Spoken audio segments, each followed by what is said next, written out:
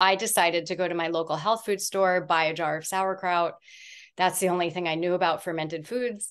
And started eating it just like right out of the jar. I took a bite and it just like lit up my whole body. Like I just felt everything come to life because I was dying.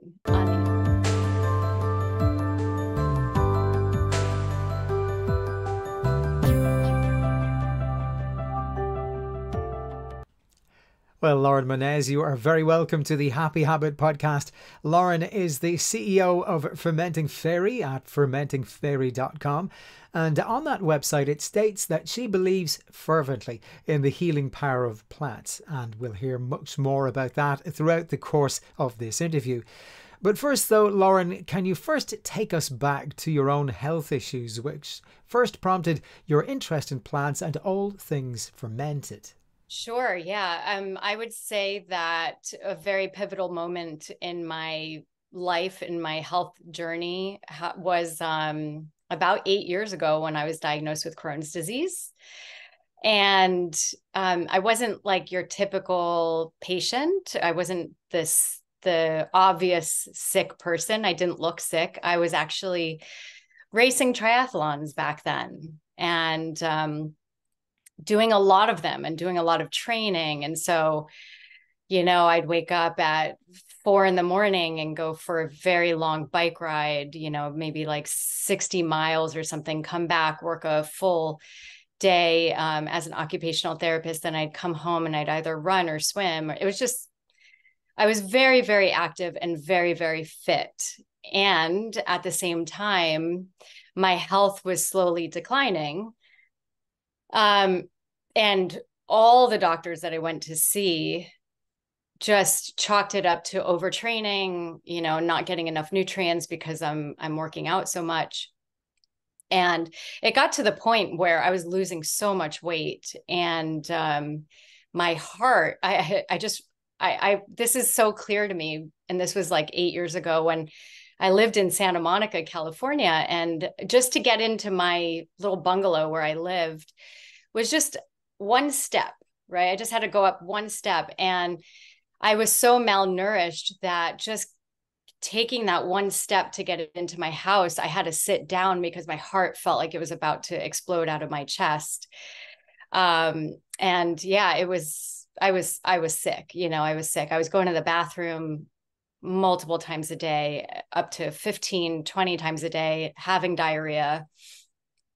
Everything I ate never stayed in me for more than 5 minutes. So how could my body really like absorb anything? So yeah, I was really malnourished. And so finally I succumbed to getting a colonoscopy, and sure enough, got that diagnosis.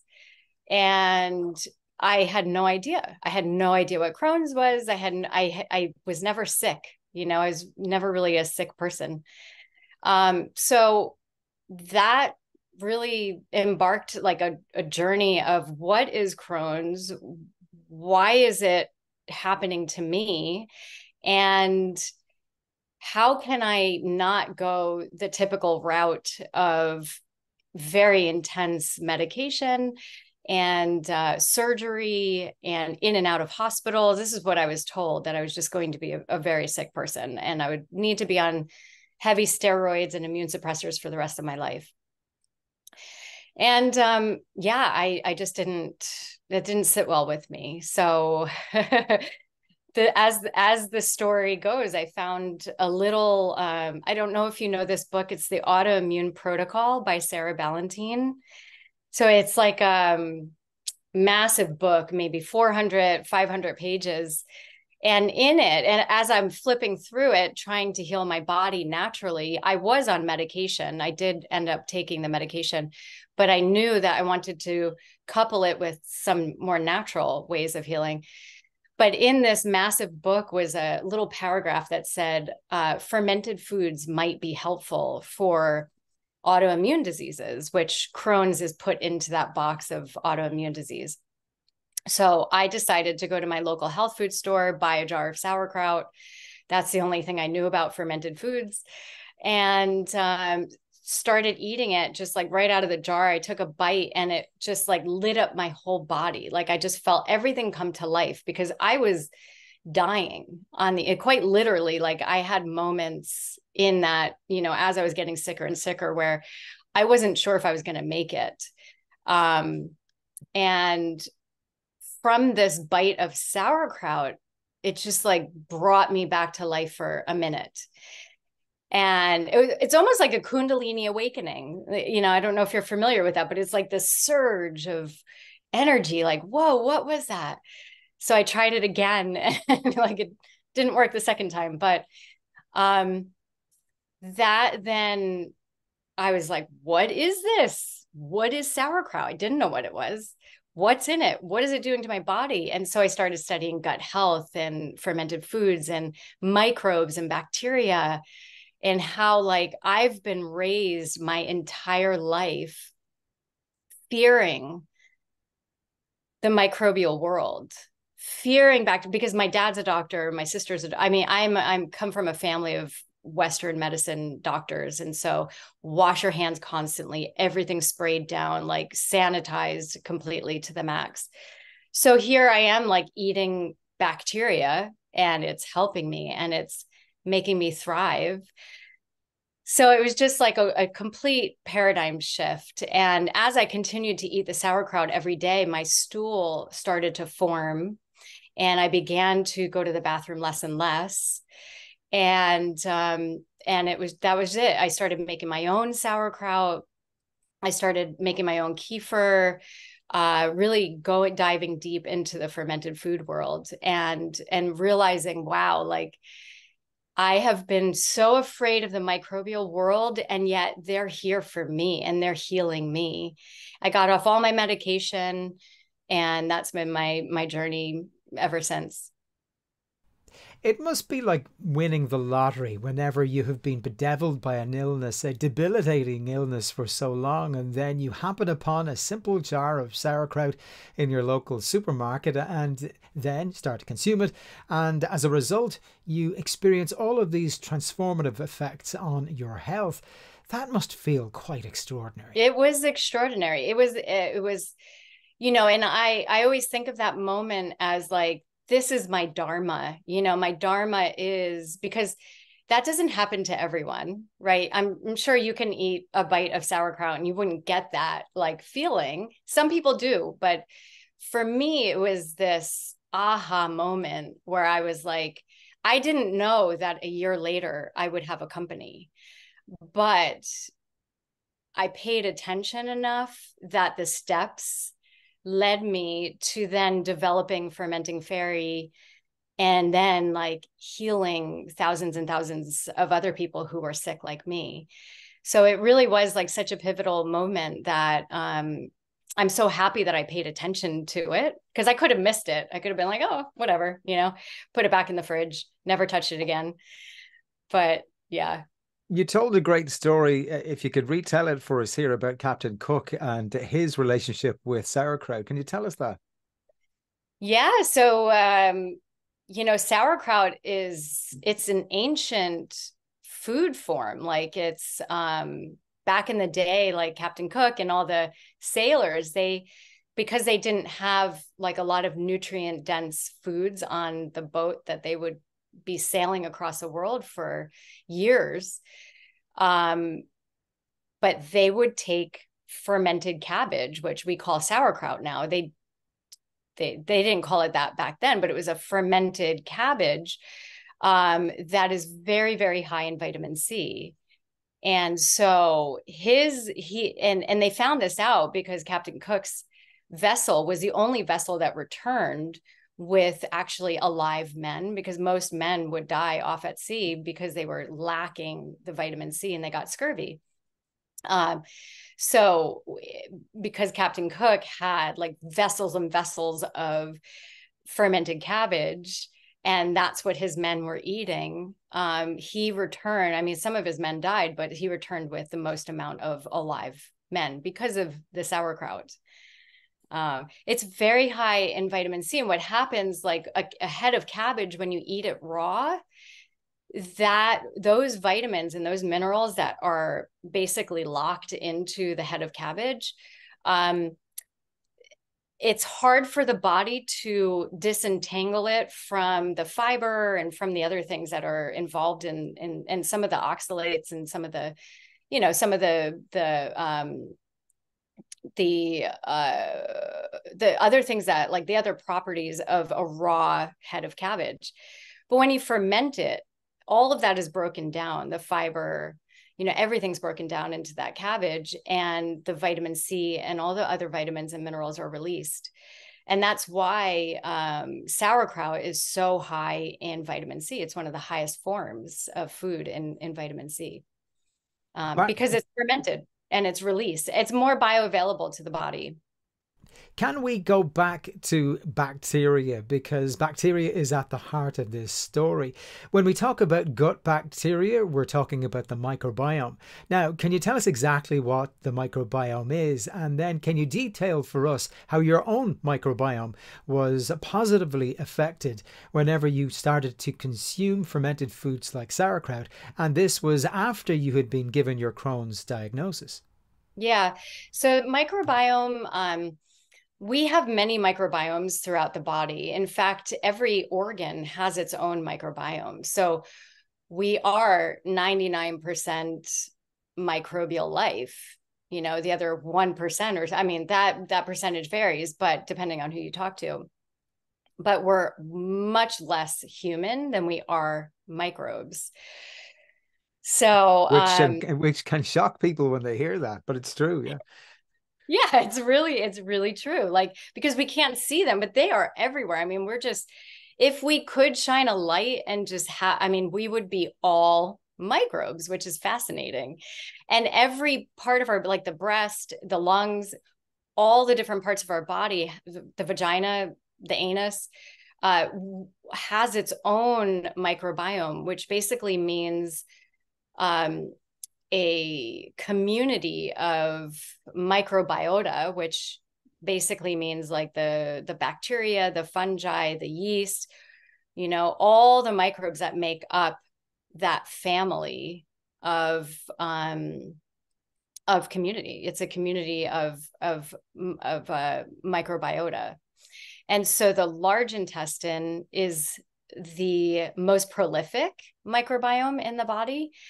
It has the most diversity, the most microbial diversity out of anything. So if you take like vaginal flora, you're going to have like 1 or 2 strains. But if you take the flora in the large intestine, you're going to have like thousands and thousands of different strains. So you want the biodiversity there. You might not want it in other microbiomes in the body. But the key to the large intestine microbiome is as much biodiversity as possible. Bacterial diversity, I believe, is key here. You refer to the different strains of gut bacteria as soldiers. So if you have a diverse range of soldiers, you're better placed to counter a diverse range of invading pathogens. Yeah. And I also talk about how it's they're like little workers, you know. I like to picture them as like little Pac-Men, you know, like these little Pac-Men that they're there to work. They have jobs, and like even Candida, people are so afraid of Candida, but Candida is supposed to be in our gut. And it has a very specific job. It's a healthy gut is a symbiotic community. So, and symbiotic means that they're all working together. Everything is in harmony. And that's what you want. You want a gut where they're all keeping each other in check. You know, there's like a hierarchy, and they're all keeping each other so that the certain numbers don't outnumber the other ones. And it's just, they know what they're doing. You know, they know how to create a symbiotic community without our interference. So that's really important to keep in mind when you're healing yourself, because so many times I think people try to intervene so much, you know, especially with killing off things like antibiotics, even natural antibiotics. like colloidal silver or olive leaf extract, things like that are natural, but they still kill some microbes. And it will bring the microbiome into an unhealthy state. So the way I view health and the way I view healing your gut is to not kill anything, but to merely support your body, so that the microbes themselves can basically bring themselves into a symbiotic community. Whenever you started to treat yourself and heal yourself with fermented foods, you saw an improvement in your Crohn's condition. But I'm curious as to whether you saw an improvement elsewhere in your health. Yeah, I mean, for sure, like everything, because the gut is the foundation, So as I was healing my gut, and this is an important aspect of when people get diagnosed with a certain disease like Crohn's or ulcerative colitis, which are both IBD, they're told that it's an autoimmune disease, right? Or, you're diagnosed with some kind of autoimmune disease. And so the normal protocol for autoimmune disease is to suppress the immune system because your immune system is overreacting. So if we suppress it, then you won't have symptoms, right? Well, I figured out early on by myself, no one told me this, but I figured out early on that it just doesn't make sense, because I need my immune system. If I have an infection, if I have inflammation, I need my immune system. Why am I going to suppress it? So I started asking those questions. Like, is Crohn's really an autoimmune disease? And what really is autoimmune disease? Is it something that's truly wrong with the immune system? Or is it something that's happening from the gut that's creating a response from the immune system? And that's in fact what I believe Crohn's is. I don't truly believe that the body is ever attacking itself. I don't believe in autoimmunity. I believe that if you heal the leakiness in your gut, the leaky gut, and the lack of diversity, then your immune system doesn't have to act up, But if you have leaky gut and you have these foreign objects that aren't supposed to be moving into the bloodstream, then, your immune system doesn't have to really be active, until it encounters a foreign object. And then it's like, whoa, what's going on here? And then it does its thing. It mounts an immune response and an inflammatory response. And then you have inflammation.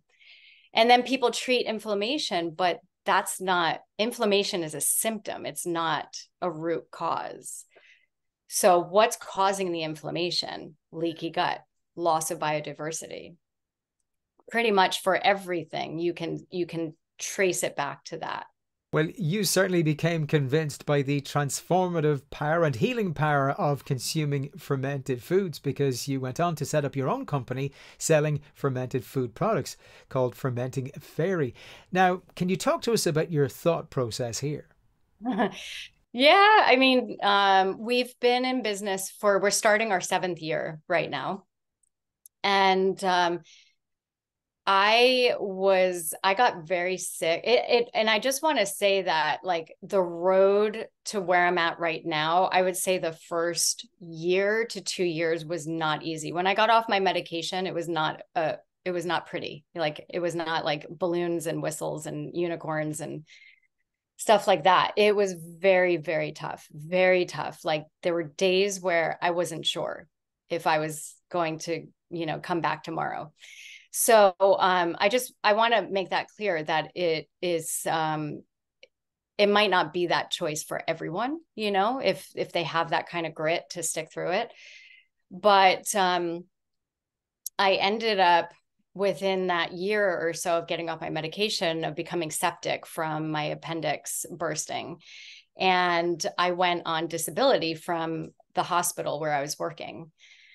And so I had to take about 1 to 2 months to heal. And within those 1 to 2 months, I started getting better and better, but I was still on disability. And I was fermenting at the same time.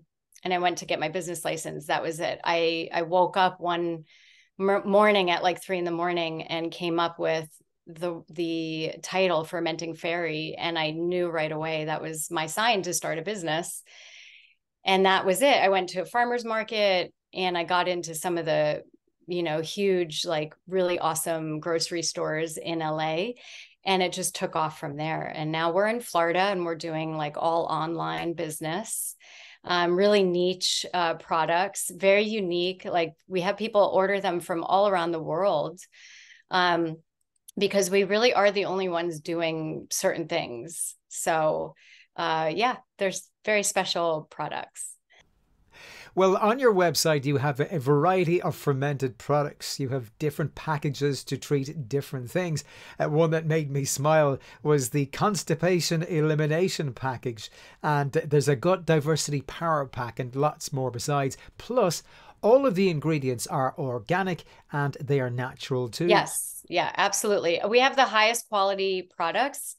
Everything. We're not certified organic anymore. We used to be. Post-COVID, it just didn't make sense financially for us, but that didn't change anything that we did. We still buy certified organic ingredients. So our cabbage, carrots, everything, coconut. We make everything in-house. So we make our coconut milk from scratch. We juice our own lemons. We're not buying lemons laced with citric acid. We want everything pure. We don't want any like stabilizers or fillers, because, when I was making my own products to heal my body, I couldn't handle any of the fake stuff. So of course, like now that I'm fully healed, like I'm not going to put in crappy stuff. Like my products are going to be the highest. They are the highest because they're healing people, and I can't put that gross like fake food in my products. And they come a lot of fermented foods are, a lot of fermented foods are made in like they either skip, they're not like truly fermented, and sometimes they're just made with like really cheap ingredients.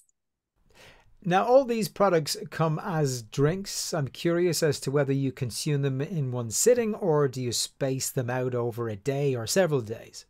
So my kefir, you can take about 2 to 4 to 6 ounces a day. So it's just like a little bit, maybe like a few swigs. It's very powerful, my kefir.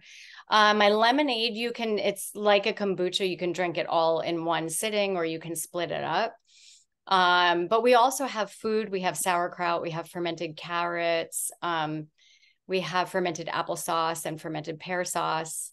So, and that you just need like a couple of tablespoons with that. So a little goes a long way.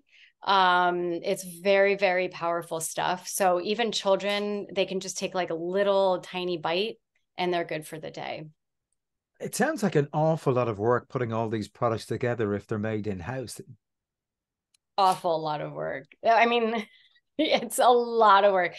But if you look at the price tag, this is where, like, this is why you're paying $22 for a bottle of kefir, because we're paying my team, which is what I used to do. I used to do everything by myself. Now I have a team, but we're paying them to do all this. So the labor is very, very intense. And if you've ever made sauerkraut, it's a lot of time that goes into it and a lot of muscle. It's a lot of labor. So it's a labor of love. A lot of fermented foods companies don't make it. Like they just end up quitting after a couple of years because it is so much work. But it's just like, I can't, this is it. Like my products are helping so many people. So we're here to stay, And do people get in touch with you then with testimonies about their own recoveries? Yeah. Oh yeah. I get emails, I get reviews, I get DMs on Instagram. Yeah. Every day. It's amazing. I had a woman a long time ago. This one really stands out to me because it was so similar to my journey, who she couldn't work because it would take her hours to get out of the house because she was going to the bathroom so much in the morning, so that she couldn't leave until like 11 a.m. And when she left, she needed to know where there was a bathroom at all times. Very similar to my journey, very similar to a lot of people who have had Crohn's, ulcerative colitis, or even any kind of gut issue. And she just had one bottle of my kefir and was able to leave her house like at like 8 or 9 the next morning. And she's just been like an amazing customer ever since that. And there's just stories upon stories like this. Something so simple, and it's just like, it's been around for centuries. And, a lot of cultures use it medicinally. They've been using like Eastern European, maybe Ireland even, but every culture has some staple of fermented food that they use medicinally. And the US is kind of hopping on that boat right now. Well, certainly here in Ireland in recent years, we've had an influx of people from Eastern European countries like Lithuania, Latvia and Poland. And with them, they have brought a love of fermented foods. When you go into any of the Eastern European supermarkets here in Ireland, you can see jars and jars of fermented food products. So really, you're not reinventing the wheel here. All you're doing is reintroducing to people as something that has been in existence for thousands of years. Yes, exactly. And we continue to do it the traditional way. So we do the wild fermentation, which basically means we don't add any starter.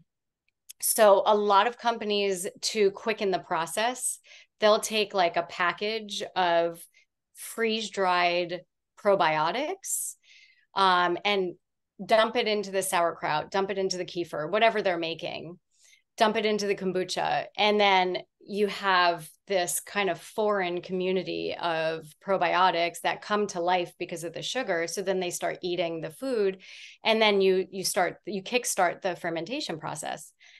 But back in the day when, great grandmother was fermenting her cabbage, she didn't have starters, right? She just used her hand. She used the naturally occurring microbes that were on the head of cabbage already and created a fermentation vessel. That's what we do. We continue that wild fermentation process. And to me, that's really the only way to do fermentation. But, in the modern day, like, companies have to, they got to do it quick. So, but ours are really made like the traditional way. We're all familiar with the terms prebiotics and probiotics, especially when we're given antibiotics by our doctor. Now, what are your thoughts in relation to consumption of fermented food products whenever you're on antibiotics, for example, in order to help bolster and maintain your good bacteria in your gut? Yes, absolutely. So you want to take it 2 hours either before or after your medication. For sure. Like, take it while you're on the antibiotics, again, 2 hours before or after, and take it multiple times a day. And then I usually recommend 6 months after, let's say you're on the antibiotics for a week, 6 months after if you don't want to take it daily for the rest of your life, that's really what I recommend. You should be taking fermented foods every day for the rest of your life. But if it's, if you're using it in a medicinal way to bring your microbiome back to life, then it needs to be really 6 months after that stint of antibiotics, because studies have shown that it could wipe out your gut for a good 6 months to even sometimes a couple of years. People struggle, these antibiotics, they're not a light thing, to introduce to the body. It takes people years sometimes to recover from that. But yeah, you definitely want to get on some kefir, some sauerkraut, and maybe like a little bit of both every day while you're on the antibiotics and after. What I love about the concept of consuming fermented foods is that we're going back to nature. It is entirely 100% natural. The very opposite of the message that we get every day from pharmaceutical companies that we take a pill and that our health issues will be solved.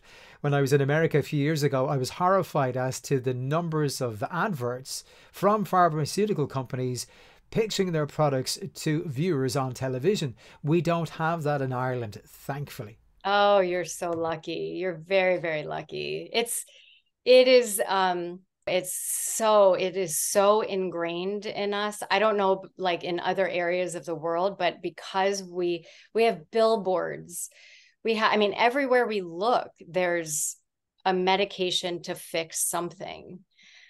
It's just the body, like when we have symptoms, it's the body is just, it's just a messenger, you know, it's a messenger. And so let's